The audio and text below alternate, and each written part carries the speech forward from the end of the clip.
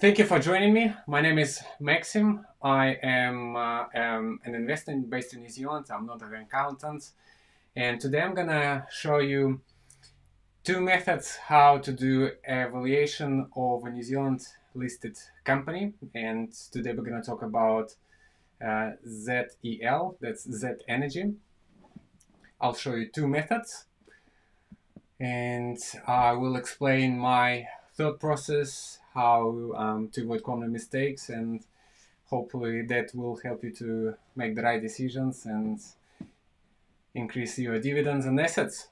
Feel free to type your comments during this live talk. I'm sure some of the people will be able to answer some of them while I'm doing the webinar, and I'll talk for about 20 to 30 minutes, and at the end I will pick some of the interesting questions and we'll answer them. All right, so we will talk about an intrinsic value of a company, of a stock. And an intrinsic value, that's how much a rational investor is likely to pay for a company based on fundamentals and other factors. And it's very opinion based, because even if you use the same formula what you're seeing right now, by the way, if you just joined us, joined me on Facebook, you are not going to be able to see all my slideshows, but I will later send you a link to the YouTube where you can access all the formulas, and I'll still be able to answer some of the questions on Facebook or YouTube Live. But I'll talk you through. So we're talking at the intrinsic value of Z Energy. And if you look at this discounted cash flow template, most of these assumptions are based on one of the popular investor advice. His name is Manish Prabhai. And obviously you don't have to follow exact numbers, but you can change your own. So what he's saying, that to create an intrinsic value of a stock, you have to have the following things. You have to come up with a projected growth rate of the company. Obviously it's going to depend on your personal opinion, on the history, on the future, on the market, and fundamentals. And if we look at Z Energy, that's currently trading at very low share price, around, I think it's last time I checked, it was $2.93, $2.93 per share. And I believe in the next 5 years it's gonna grow at least 90%. And the reason I just came up with this number, because I had a look at Simply Wall Street. That's one of the research companies based in Australia. They predict the future growth is gonna be 85% over the next 3 years. Obviously that's their assumption. I don't know if it's gonna be right or not. Nobody knows. I don't think it's an annual, a forecast annual.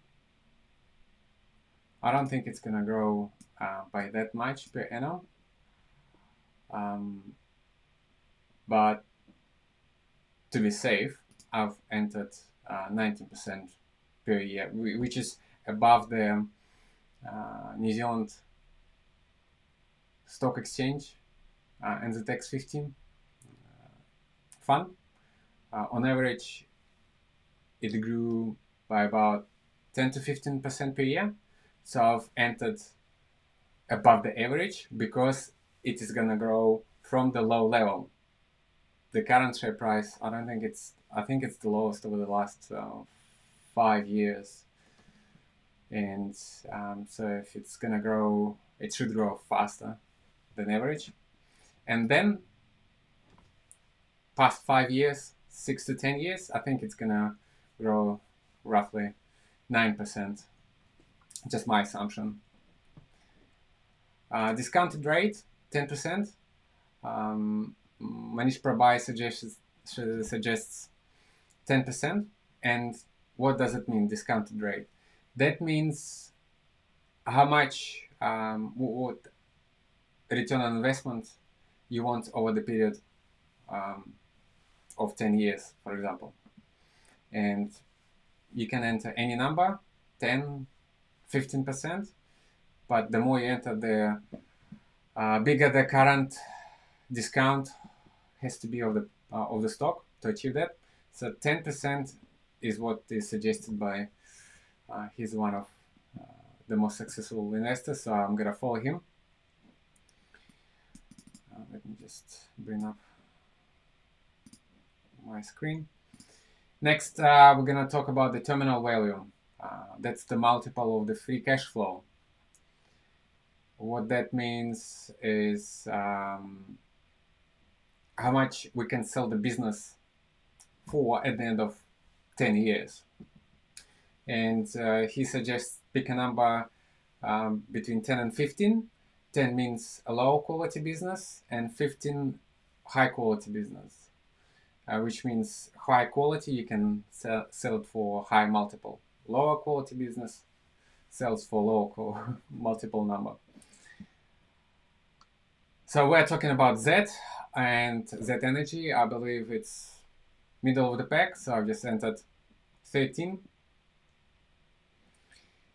Next input is gonna be the first year free cash flow, which is gonna go here. And to find out, basically you have to look either at Yahoo Finance.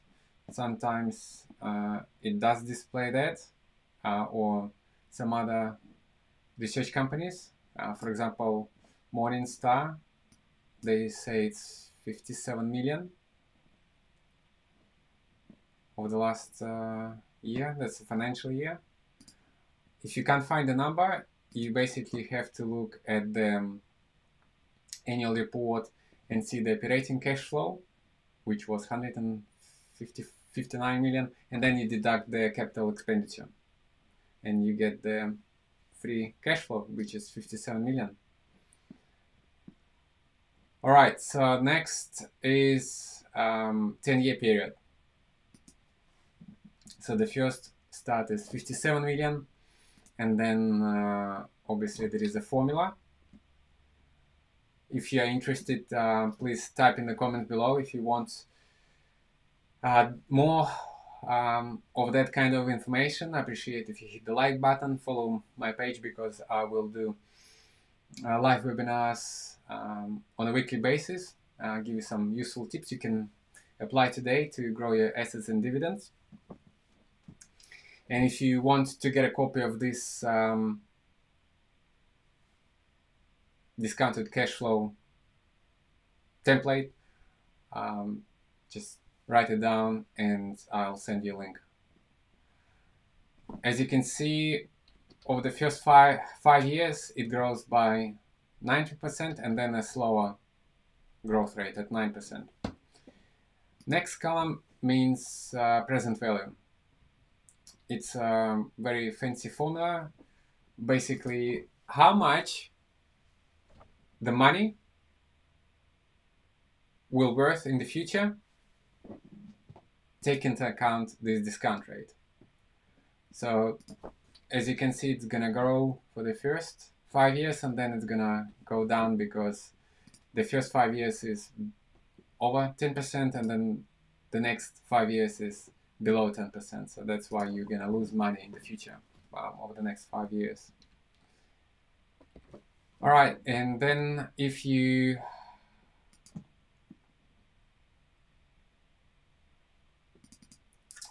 add up all this figure, that's the yellow, that's the terminal value. So how much It's going to be valued multiple 13 in 10 years. And present value for future cash flows, that's in millions, so that's basically 1.5 billion. And intrinsic value, you have to add current cash that the company has available, which is 19 million, and you can find it on the statistics on Yahoo Finance. What was it? Total cash, 19 million. So you get, based on this input, based on my numbers, intrinsic market value is 1.5 billion. And how much do you think, what's the current market value of Z-Energy? You can also find it on Yahoo Finance. That's just under 1.5 billion. So we are, based on current share price, according to my figures, it is nearly at the intrinsic value. So that's a fair value to me or to you. You can change the numbers. The reason also, I'll give you another tip. If you can't find what should be a growth rate of a company, because how would you know what's a growth rate of a freight company or some retail chain or commercial property company? It's very hard unless you work in the industry. And what I did, I looked up previous cash flows over the last 6 years, and on average per annum they had 116 million. So I basically manipulated the growth rate to achieve the same average. If you see here, that's going to be the same average, 160 million. So I based past on the future, which is, they say, don't believe it's going to be the same in the future, but for the argument's sake, I use these figures to achieve this intrinsic value. And so according to this intrinsic value, Z-Energy is trading near there. And it's up to you to decide whether you want to participate or not. So that's intrinsic value, right?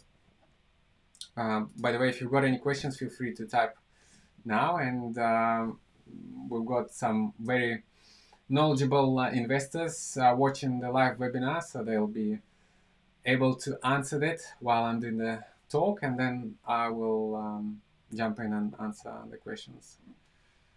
So that's intrinsic value based on market cap. I actually took this template from one of the New Zealand YouTubers, Investing with Tom.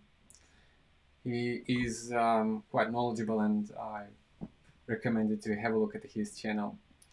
Another popular template is called margin of safety.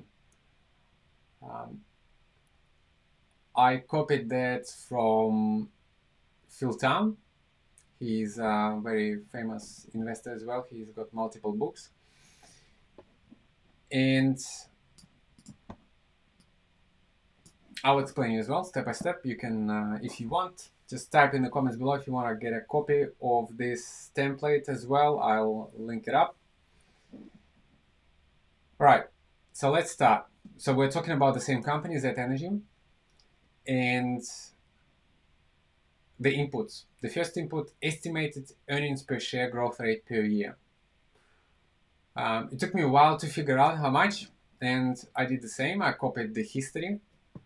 I used the previous earnings per share for the previous years, and I got an average of 39 cents.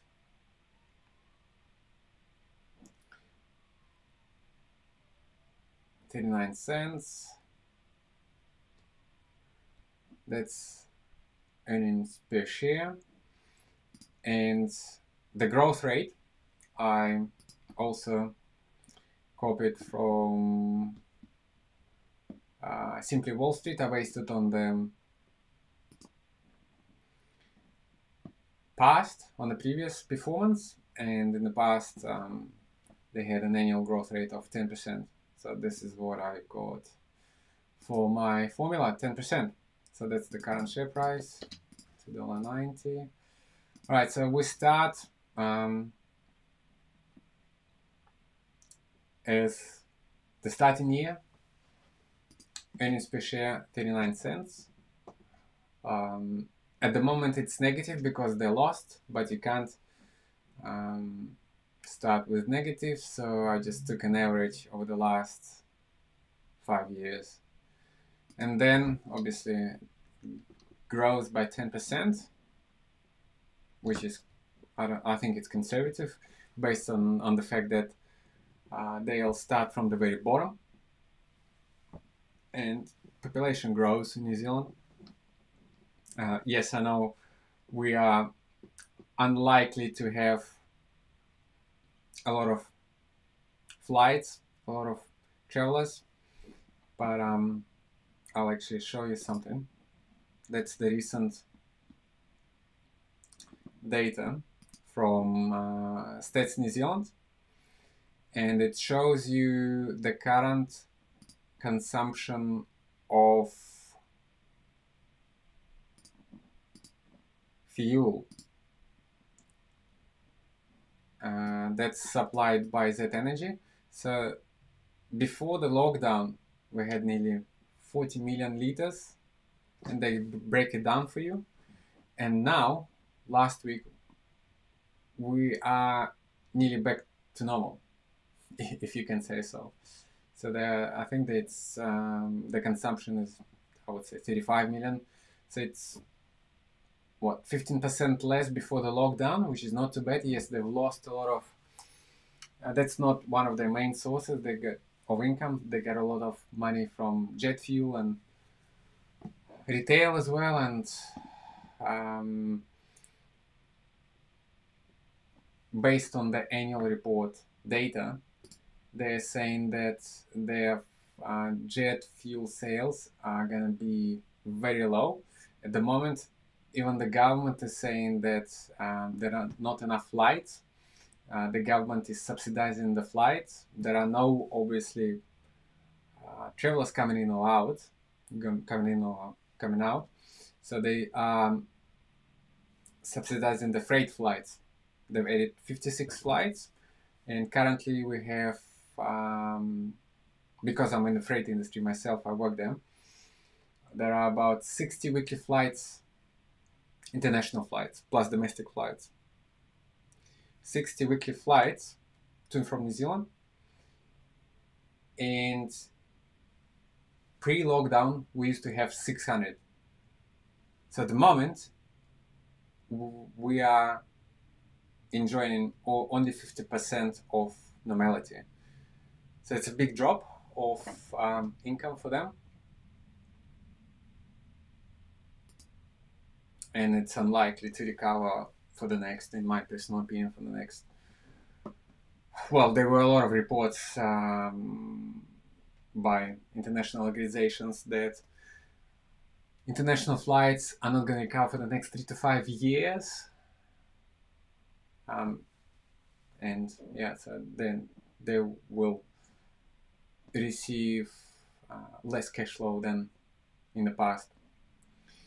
So coming back to this margin of safety, 10%, that's, I believe, a conservative growth for earnings per share. And the next input is the price to earnings. Obviously, I used the previous 5 years again because at the moment it's zero, it's negative, they lost money. So in the average for the past 4 years is 13 price to earning number. All right, so that's the average. And the next step for you is to work out what is the future in 10 years share price. And you basically multiply the 10-year earnings per share by the average multiple of this company for this particular industry. That's what you believe in it's going to be in the future. And you get $13.37. That's how much, hopefully, if everything goes well for Z-Energy, how much the share price is going to be in 10 years. And then, because I want 15% based on margin of safety, that's recommended 50% return on investment in over this period. Then you reverse engineer how much the share price should be valued today in 2020 based on the future 10 years. And you go back, basically deduct this 15% 10 times, and you get basically divided by 4. I'm going to show you here. So if you go from year 1 to year 10, you get $4. So that's 4, basically. That's 15%, you add it up, and at the end you get 4. So all you have to do is divide the share price in the future, which is $13 roughly, divided by 4, and you get $3.30. Alright, and the next step is your margin of safety. That, once again, it's gonna be based on your belief. Charlie Munger and Warren Buffett, they say the margin of safety should be 50%. Well, you probably have to wait a very long time if you will look for a company. Maybe every 10 years, yes, you'll get a company on sale 50%, like we had a lot of retirement villages went down by 50%, a lot of tech companies went down by 50%. But in my case, I just made, for example, 10 year, because it's already been down by 15%, 50 from its high. Like last year, the share price, well, not last year, but at the beginning of this year, the share price was trading, we can look it up, share price was trading, what, $5, $6. So it's already discounted by 50%. And it's going to be naive to expect another 50% discount. Well, never say never, but I believe it's already at the very bottom of what it is, based on the network, based on the brand, based on other fundamentals. I believe it's not going to go down by another 50%. So I don't think you should apply the 50% discount margin. You want a bit of some kind of margin of safety. So I've used 10%, and I achieved the current share price based on all these inputs.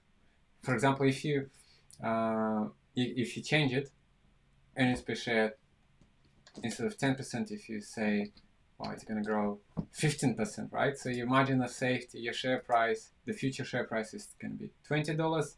Then the reverse engineer, $5, and margin of safety 10%, that's $4, right? $4.64. So it's already more than conservative margin of safety and conservative EPS, earnings per share growth. And it's actually may be the fact that I'm very conservative, because if you look at other researching companies like Morningstar, they believe the fair value of this company now is $6.85. I'm sure they've got their own facts, they've got their own resources and they're very smart people, but I don't believe it is valid at current market condition, at what's happening in the world. And actually there is another big competitor, which gonna disrupt the fuel market. Not only the government is planning to implement a law, regulate the fuel supply companies. so it's going to be very low margin business in the future, most likely. But also, if you look these recent articles online on New Zealand Herald, one of the second largest retailer, Costco, is gonna be in New Zealand, in Westgate, and they are planning a discount. They're gonna build their own petrol stations. Can you believe it or not? Well, I can, because Pack and Save, they've got their own petrol stations somewhere in Auckland. I don't know what's the price is. Actually, please comment below. Is Pack and Save fuel cheaper than, say, I don't know, Z or any other petrol station? But Costco is gonna build their own petrol stations, and if you're gonna be one of their VIP clients, they will sell it for 20 or 30% cheaper. And if it is 20 or 30% cheaper, I would probably, and maybe other people, visit their friends in West Auckland and at the same time get their fuel. And if you've got a big family, that's a big discount. So there's going to be a lot of pressure on Z and other petrol stations to compete. If you enjoyed this kind of information so far, I appreciate you if you hit the like button. Make sure you subscribe to my page and follow me on YouTube and Facebook. I spent a lot of time finding interesting facts for you, and I hope you appreciate it, and I enjoy doing it.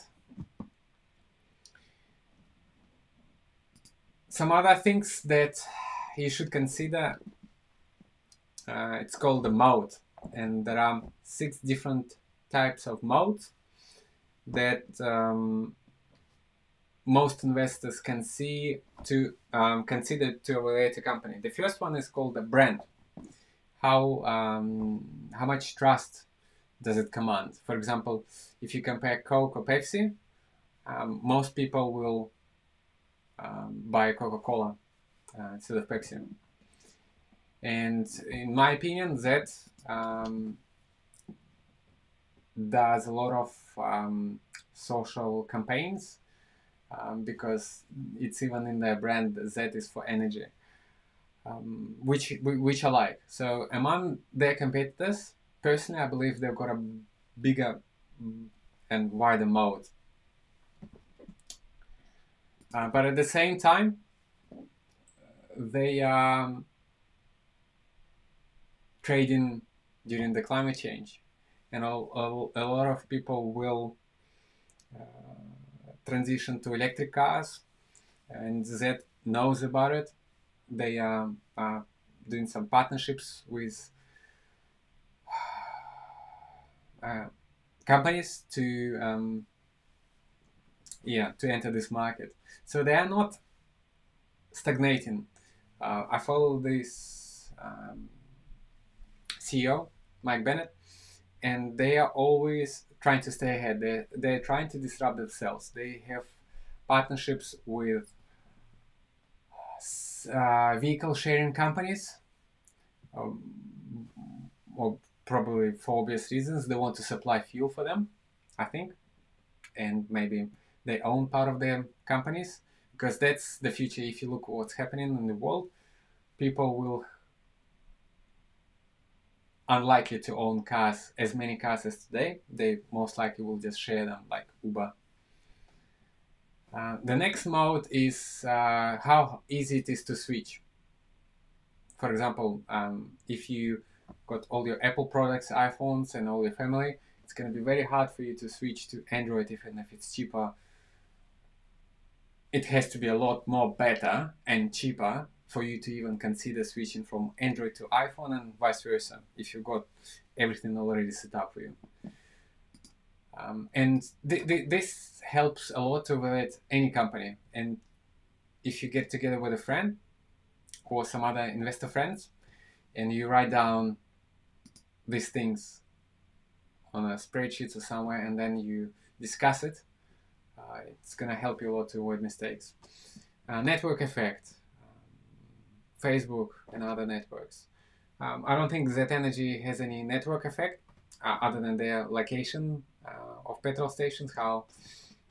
But it's not about the location. It's about once you've entered the system, how easy it is for you to stay in the system, what are the benefits. But at the moment I don't see any benefits being in the network of Z, because if I really need the petrol, I'll just go to Mobil or any other petrol station.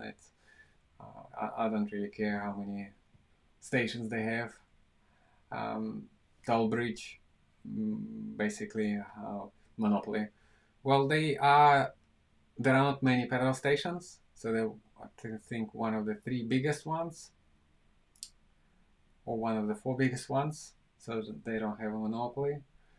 Secrets, I don't see any. Do you see any secrets in Z petrol stations? Well, in saying that, they've got they started develop some smart technology, which I don't use personally myself, but some of my friends do. They've got smart cameras which can read your number plate, and you don't even have to go and pay for the petrol.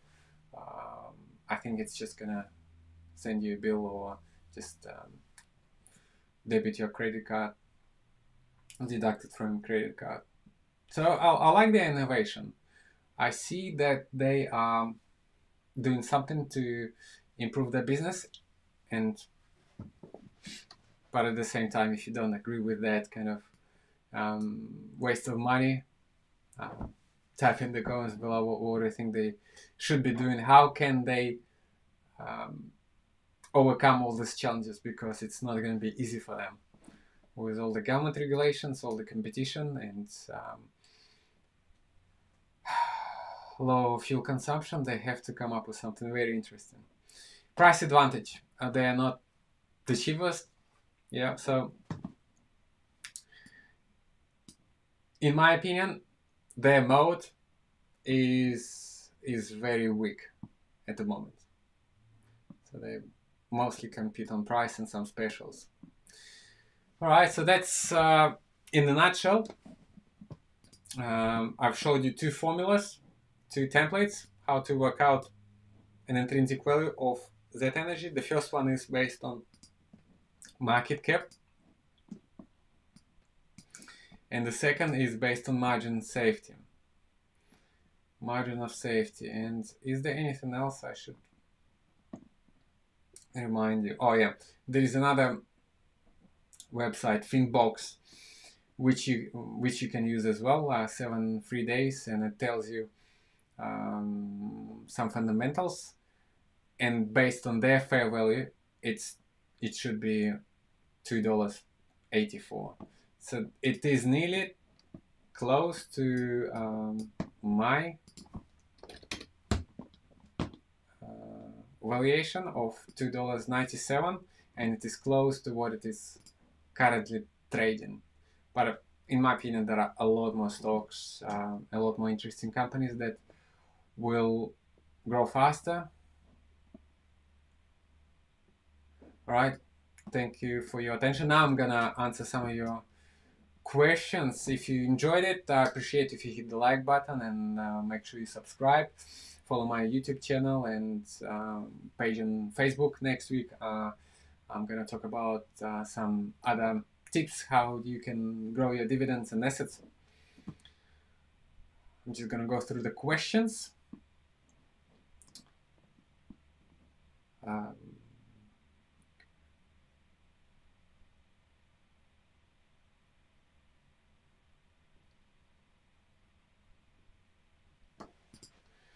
There is a question about the TY point closure.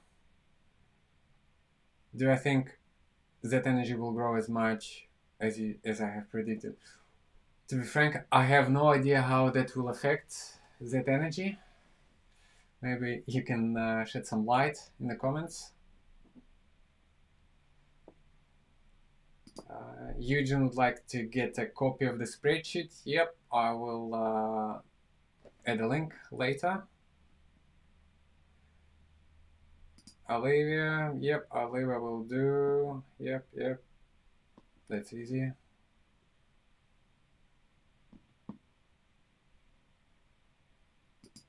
Ben is asking, what are the average amount of companies people invest in? Are you talking about how big should be your portfolio to invest in? Well, it should be diversified, and you should invest in different companies, different industries, different countries, different stock exchanges.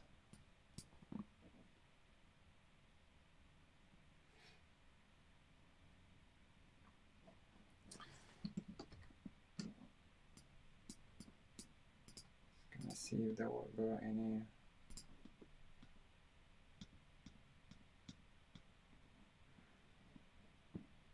Questions on Facebook. What do you think about Z-Energy? Are you gonna invest in this company? Is it a good one to invest in? Do you think it's gonna grow over the next 5 years?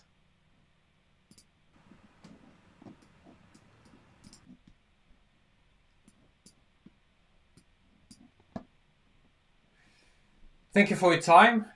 If you've got any other questions, feel free to type them now and I will answer them later. Enjoy the rest of the day.